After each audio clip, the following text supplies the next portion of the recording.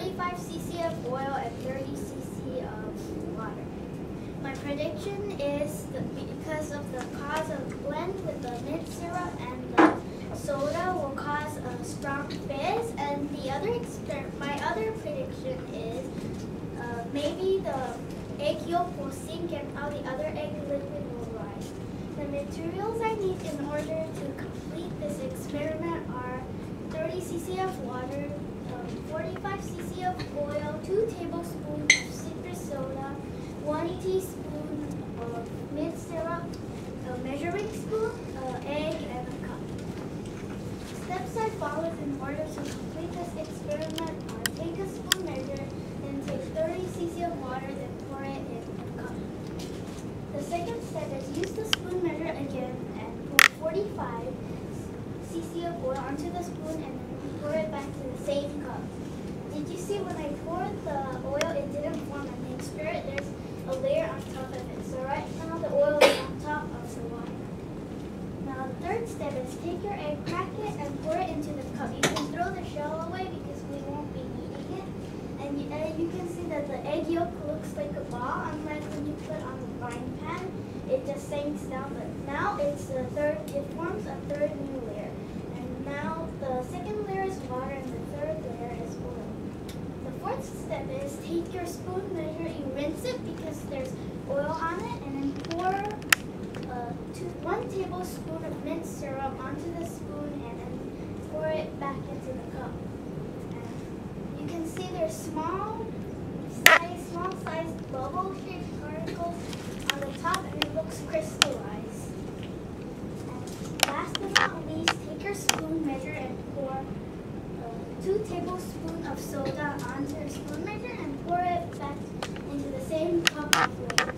Now you will see it's fizzing, like it's fizzing on the inside of the cup and not on the top, and there's still left of that round ribbon. My observations were after the experiment, I observed my cup. The first layer was mint syrup, second was the egg, and third was the water, fourth was the oil, and the soda was all over the place, so it blended with all the other substances. Each substance has its own weight, and the intense of the mint syrup is the most intense. Intense mean like a little bit of concentration, like how heavy it is on the inside. The mint syrup is also a mixture. That means it's a concentration because in order to make mint syrup, you'll need mint, water, and sugar and other substances. The mint syrup is also the most concentrated, which also means the heaviest without counting the egg. The lightest was the oil. Oil is so light that it's even lighter than water.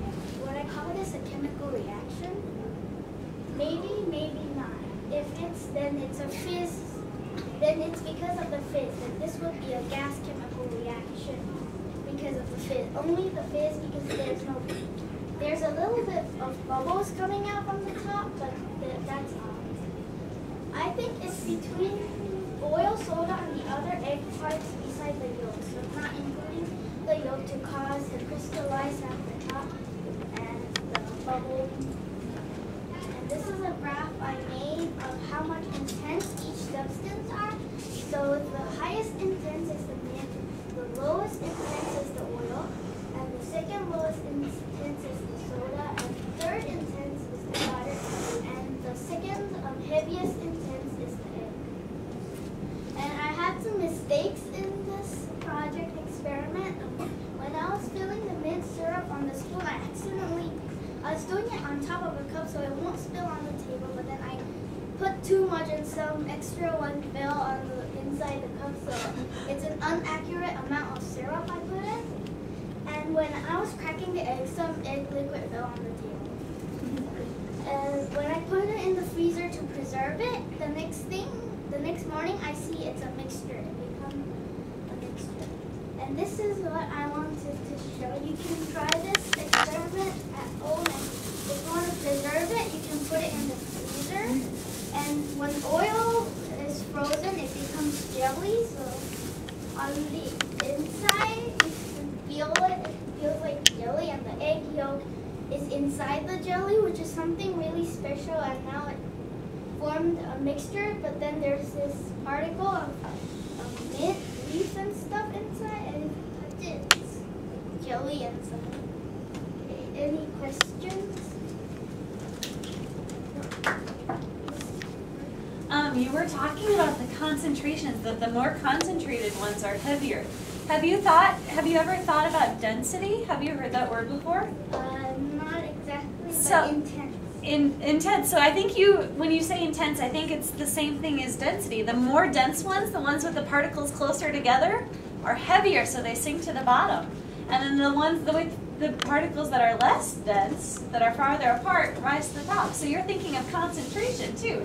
There's more solid dissolved, and there's less liquid, and more solid dissolved on the bottom, and less solid dissolved on the top. That's excellent. When you said soda, any soda is fine.